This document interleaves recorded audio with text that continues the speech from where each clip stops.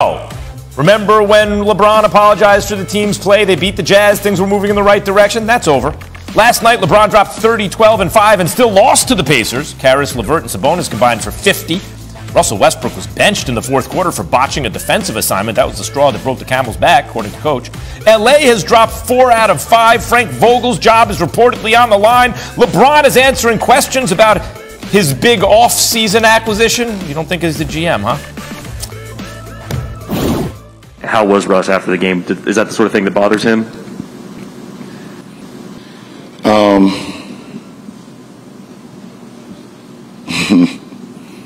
Have you followed Russ throughout his career? Not as closely as you have, probably. Okay. Have you followed Russ throughout this season? Yeah. Would you think that would bother Russ not being in the late game? Okay. Good answer.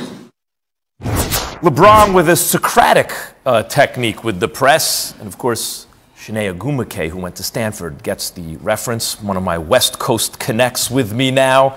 Shanae, yesterday you told me this Lakers team is not built to win a title. When you hear LeBron in that presser, what do you think?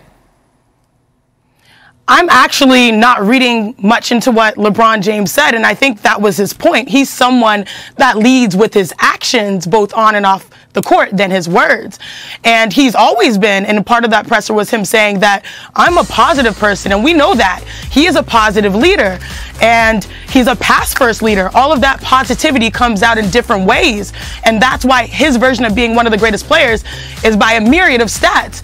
And so by him not saying a lot, to me just says he's taking his teammates back and finding a way. The way you wear those amazing tailored suits, Max Kellerman, he tailors his leadership the same way for each person differently, right? So I see this as LeBron just going to keep all the business in-house because he's been doing his part. It's now galvanizing others to do theirs as well.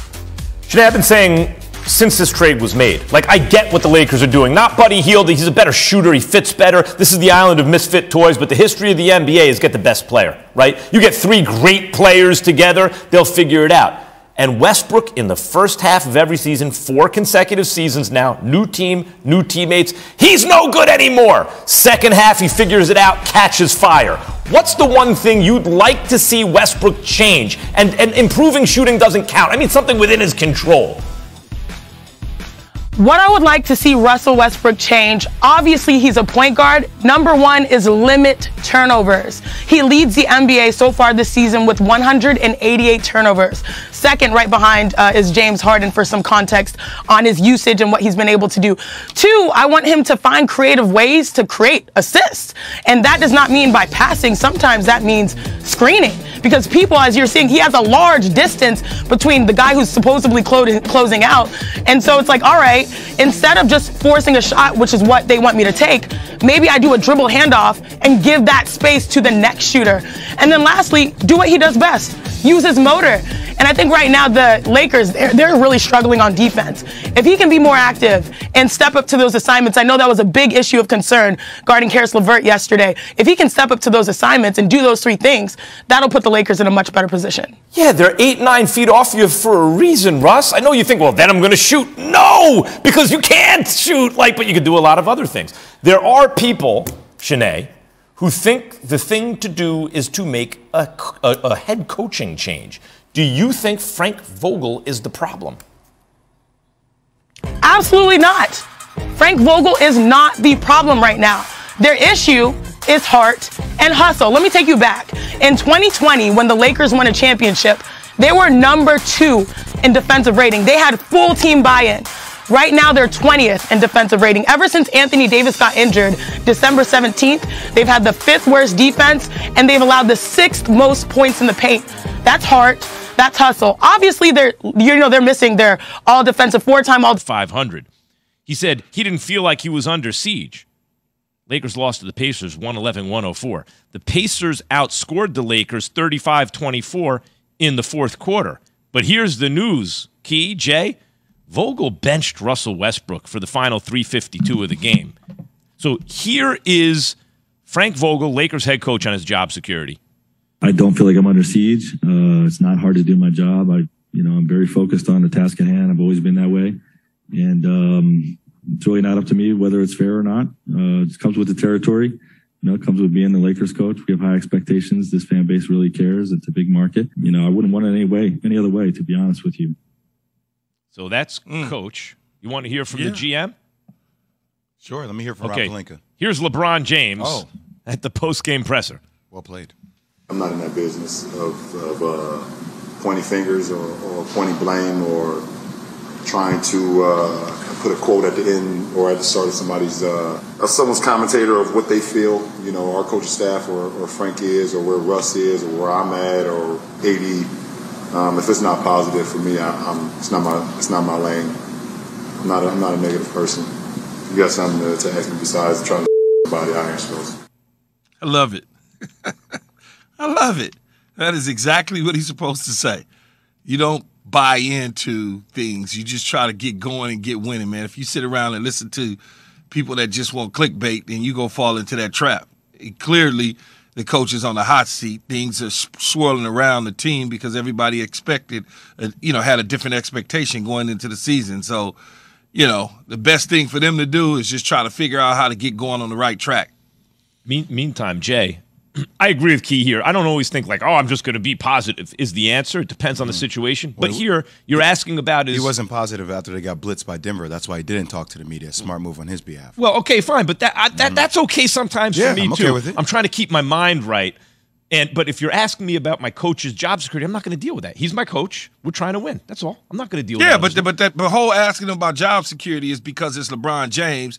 You ain't asking the 11th guy on the bench about job security. No, you're so not. You automatically feel like LeBron James is running the team, so to speak. So you want to ask that question to try to get him in a pickle. That's the slickness. All that is slick talk. And he's smart enough to know that ain't happening. Well, it's slick talk, but the reality of it is that LeBron James wields a lot of power. I mean, there was a reason why, his coach in Cleveland got fired when he first got the job, when he first got over to Cleveland before they actually got Ty Lue, right, to win a championship. So there's reasons why these questions are being asked. And there's so many cooks in the damn kitchen. This is a personnel issue. I don't think this is a Frank Vogel issue. When they won a championship, they had one of the top-ranked defensive teams in the league, guys. They had personnel that fit the scheme that Frank Vogel wanted to play, Key. Now you insert a lot of older age pieces that don't have a defensively minded, sound, way of playing, and they play a different style of basketball. That's why they rank 27th in points allowed per game. It's not who they are. Let's not underemphasize Anthony Davis's absence. When he plays, it's a totally different situation. A lot of his value is on the defensive end. Well, a lot of his value is being available too. No doubt, and that's always a knock against him. And when he was playing, it wasn't like the defense was lights out. Yeah, it's true.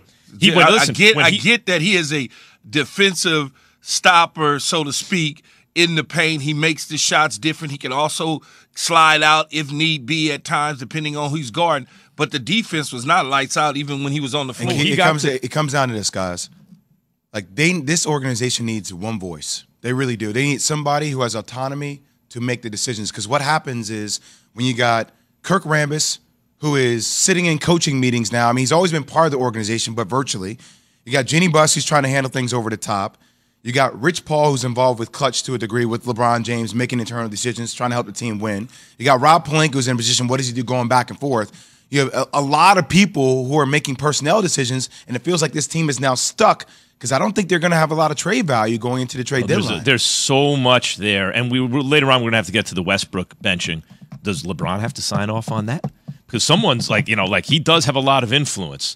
You talk about the island of misfit toys, the way this thing was put together. AD, it's not like they were locking down defensively with him, although he was the guy who challenged LeBron to play regular season defense when he got there originally, and they wound up winning the championship. There is so much there. Westbrook benched. We couldn't even get to it. There's so much there, but we will. Keyshawn, J. Will, and Matt.